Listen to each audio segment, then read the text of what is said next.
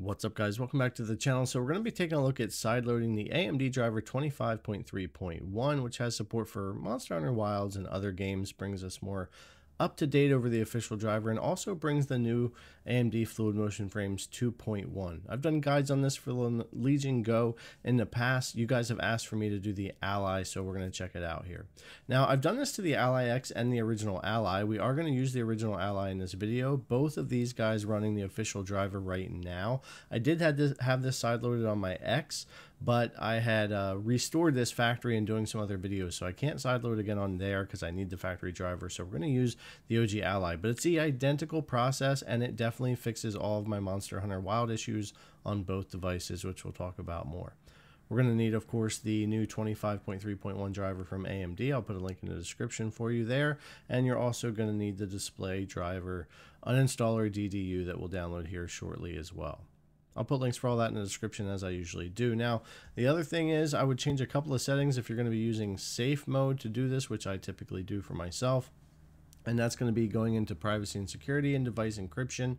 And if you're using device encryption, you're going to need your BitLocker recovery key, which you're going to have to follow the instructions here in Windows to get. I don't use the encryption, so it's not really a problem for me. I usually turn it off. For sign-in options in your accounts, you're going to want to come in where it says for improved security, the Windows Hello, and turn that off. Otherwise, you won't be able to use a password to log in on safe mode. Now, if you want to pause Windows updates, you can go into your Windows updates and settings. I do like a pause for 5 weeks. I'm always tinkering and changing stuff, so that usually works for me to pause the updates. But sometimes for some people, it will still revert the GPU driver update. You can search and go into services.msc here. You'll see services tab. You could click that, and it's going to take you into the services. This is a little bit more of a way to disable this long term, and you can undo this at any time. But you're going to scroll down until you get to Windows Update, double click that, and then you're going to see some options in here. All you got to do is go to the middle where it has the startup type. Mine's on manual right now. You can click disable right there, and then you'll click apply and OK, and that'll keep that supposedly from rolling back your GPU driver. And you can always go in here and change it back to the previous setting that it was before so that Windows updates will work again. All right, so with all of that done, let's go ahead and download the driver and DDU so that we're ready to go here. Windows 11, 25.3.1 right here. I'm going to download that, get it ready to go. We're going to go over to the DDU site, and we're going to download that as well. Again, I'll put the websites in the description for you if you want to grab them from there. So we'll get these downloaded, and once both of these are done, we'll take a look and get the DDU extracted. So once those are finished up, we can close this out, go to our file explorer here, go to downloads, and you're going to see both of our downloads there for our driver and DDU. Now, what I want to do actually is extract DDU. So we're going to highlight this. I'm going to hold on there. We're going to go to extract all, extract, and then we're going to get another folder that's going to have a DDU application. We're going to run that application, and it's going to extract again and create a DDU folder, which is where the actual display driver uninstaller application will be that we're going to run in safe mode. So now we're ready to be able to do that. Now, typically I would use this method of restart options and going into troubleshoot and advanced options to get into safe mode through this way. And this typically works on most devices, but I've had trouble getting any kind of keyboard to come up or work with this if I don't Bluetooth or physically plug one into the device. So I don't know, I've had all kinds of trouble. I've tried all kinds of shortcuts, hotkeys, everything, and nothing will really work for me on that. So rather than getting my keyboard out, I'm going to use another method here that you can use as well if you want to. So you're going to search and you're going to look for msconfig or your system configuration, and it's just going to bring up a simple menu for you. So we're going to go here, and there's a boot tab right here that we're going to want to click on. And then the first option here, safe boot. You just highlight that, and the minimal is fine, the top option, or network if you're going to need any kind of access to the internet. And that's all you have to do. And that'll boot you into safe mode right away on a restart. You are going to have to uncheck this though to turn it off once we get done the uninstall. We'll click restart, and this is going to bring us around to log into safe mode. I'm going to skip my login, but brought me right in here, and we're going to go in system configuration again, and we're going to go to that boot tab again and uncheck safe mode, apply, but don't restart yet, just have that applied. Now we can go do our DDU. That way when DDU restarts, we'll go back to normal mode. So we'll go to our downloads folder, and we're going to open up that folder that we extracted all the way into the DDU folder, and then we're going to run that display driver uninstaller application. Now we've already paused our Windows updates, but I usually go ahead and check off this bottom option of preventing Windows updates anyway, just kind of a habit. We'll close that. Now over here in the drop down menu, we're going to click GPU. It's going to default to AMD. If it doesn't, you can select that, and then the top option to clean and restart. It'll do the whole process by itself, uninstall the driver, and restart you where you can log back into Windows. Now that that's done, we're ready to actually install the driver. You can see we don't have the AMD folder anymore or anything here. So we'll go into our file folder again. We'll go to our downloads folder, and we are going to now run that driver software that we downloaded. Pretty simple. It's going to fail as always on any of these devices for Z1 Extremes, just like the Legion Go. This process is the same on every device with the Z1 Extreme pretty much. And it'll go through this process, and since it's not directly supported by AMD, it will fail out. But it puts all the files on here that we need to manually install it. So we'll close this out, and we'll go ahead and get this installed. We're going to go and you can search for Device Manager. We'll go there, and we're going to want to go to where our display adapters are. It'll be a Microsoft Basic display adapter now that we've done the uninstall.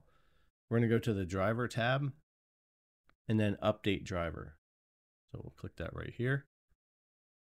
Now from here, we're going to do Browse My Computer for Drivers, then Let Me Pick from a List, then Have Disk, and Browse. Now we're going to be able to go into where we got those files. So go to our C drive. Now we have that AMD folder, AMD software, packages, drivers, display, WT6A_INF, and this bottom folder or file right here that has all the drivers in it. I'll highlight it right there for you in that file. You click that to open it, click OK, and you're going to get a list of drivers. Now in this list of drivers, different people might use different ones. If it's not broke, I don't worry about fixing it. So I've always had the best luck with the TM780M graphics driver for the Z1 Extremes. If you want to do something different, you can go for it. I'll click next, click yes, and I've never had any problems with this one on any of the devices. So once that successfully installs, we can close, and you'll see now it does say 780M Radeon instead of the basic driver. So we can close out of all of this here.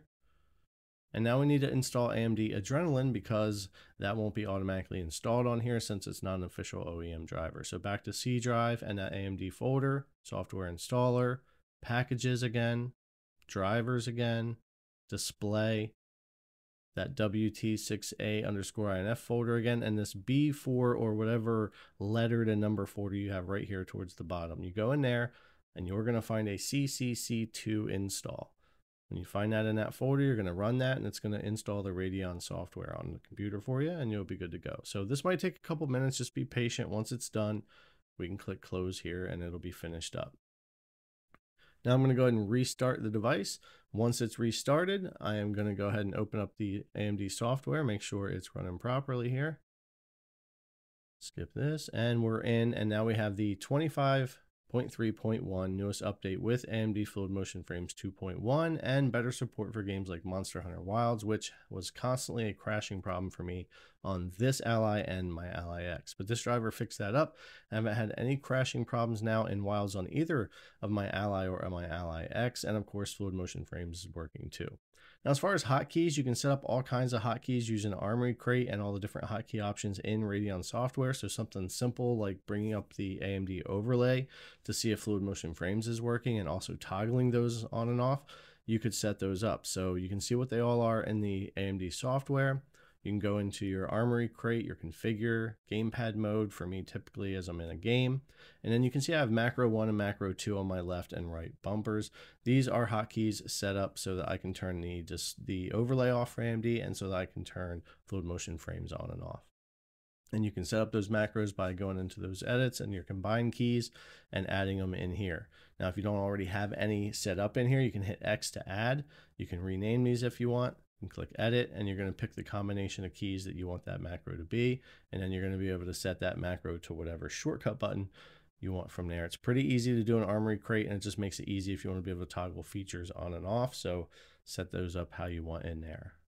All right, so with all that done and set up, we're now on the new driver. I have my shortcut key set up, and we're in Monster Hunter Wilds first, just to see how that would do. And I put some good time into this to make sure it wasn't crashing on me, just as I did the Legion Go and other devices. And with this driver, fortunately, even though we can talk about performance in Monster Hunter Wilds forever, but even though the game is still rough, with frame gen on low and medium textures and everything that I was crashing on before, I'm not crashing at all, at least for me here now, on the ROG Ally or the Ally X, which is nice to see. And I figured that would probably be the case because this driver did fix the issues on my Legion Go as well when it came to Monster Hunter Wild. So again, while the game still has its performance issues, and they definitely didn't optimize this thing very much, and we all kind of know the story with Wilds, it's definitely much more playable now on the ROG Ally and Ally X with this driver and working well. You do still need in-game frame gen and all of that, but I was happy to see that as I moved around to different areas and got into some different fights and things like that, and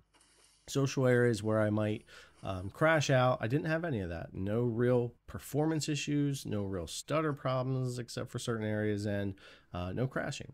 Now, Fluid Motion Frames 2.1 I did test in just a couple of games and playing the new 2-point museum, which is a lot of fun, and I can turn that on and off here. The overlays get a little janky trying to show it here and turn it on and off, but I am able to use my shortcut, double the frames here, and turn Fluid Motion Frames 2.1 on and off while in the game here. It's not a perfect experience in this game. It was a little janky trying to show on the banner whether it was actually on or off, which is why I was using the overlays. But having the AMD overlay on always does kind of cause a little bit of issue with Fluid Motion Frames on these devices, but it was working properly and it felt a lot better than 2.0 or the last version that we had.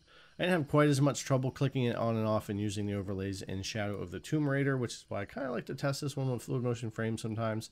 But yeah, I was able to tick that on and off here just fine. And we're running 45 base frame rate. We turn it on, we go down to about 39 here, but it doubles those frame rates up into the 70s. So working properly there as well. And it definitely feels better, this version of 2.1, as far as input latency, and it looks a lot smoother as well. Recording 60 FPS on a camera while the game's running over 60 could make it look janky on YouTube, but here in person it definitely looks a lot smoother and feels better than what the previous version of Fluid Motion Frames was. So if you're looking to mess around with Fluid Motion Frames at all, or you're having issues with Monster Hunter Wilds or other games crashing, you might want to try sideloading this driver onto your Ally. Otherwise though, I do personally prefer to run official OEM drivers from the companies that often have often less problems and bugs and issues. You're always taking some kind of risk when you do this if you're going to have a problem, or if it goes smoothly for you, or if you're going to have to roll back and do OEM drivers. But if you want to tinker, if you want to mess with 2.1, if you're having issues with other games, it might be worth it to you. Anyways, guys, as always, thanks a lot for coming and check out the video. I really appreciate it, and I'll see you in the next one.